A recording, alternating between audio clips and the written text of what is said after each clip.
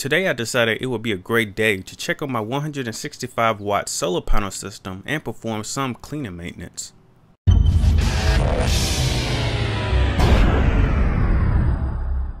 When I first saw the condition of my solar panels, I was not that surprised. Spring just started a few days ago and a lot of flowers and plants are starting to bloom, which as a result produces a lot of pollen. And as you can see, a lot of pollen is accumulating on top of my panels.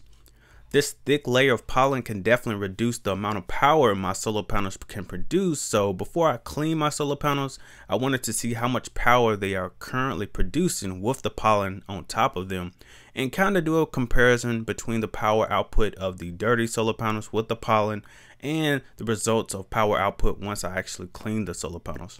So I hooked up my digital multimeter directly to my solar array's positive and negative connections to see how many amps it was producing. I currently have 355 watt solar panels hooked up in parallel, and each panel produces 3.1 amps. So my solar array should produce around 9.3 amps total. So while performing this test, the sun was almost directly over the solar panels, so I should still produce somewhere around 9 amps or more. But as you can see, that is not the case, and they are only producing around 6.7 amps max. So next I began to clean the solar panels, and the cleaning solution I'm using can be found from my last year's how to clean solar panels video, and I will provide a link to that video in the description. So to the side here you can also see the simple ingredients I am using for this cleaning solution, and again a big thanks to the guy named Miguel on YouTube for this actual cleaning method.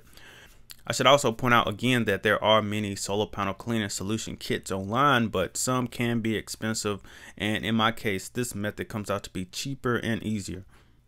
After cleaning the solar panels, I rechecked with my digital multimeter to see how many amps I was producing, and as I predicted, the pollen does have a tremendous effect on the power the solar panels can produce, and while performing this test I received around 9.7 amps max. Next I checked the condition of my solar panels, and I found more discoloration on some of my solar cells.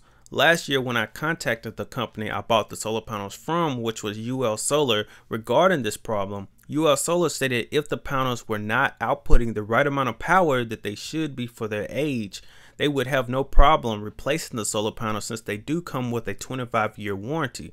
But I still wanted to see what causes this discoloration. So after doing some quick research, I found that some say it's a problem with materials or the workmanship when the solar panels are being produced, or it is caused by moisture from condensation on the metal contacts to spread out away from the surrounding cell surfaces, and the list of possibilities just went on and on and on.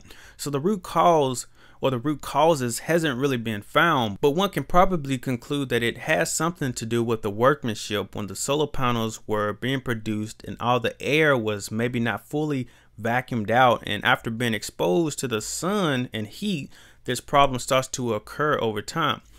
But in many cases, the solar panels do produce the amount of power that they are supposed to, so whatever is causing this does not appear to be affecting the power output yet, I should say.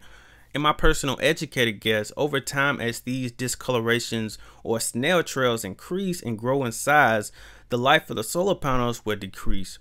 But only time can tell, and I will keep you all posted. But as mentioned, UL Solar did state that they will have no problem replacing the solar panels if there is an issue with the power output. So I just wanted to fill you all in on the condition of my solar panels, and I've had these solar panels installed for almost 2 years now, and I've had no other issues with them.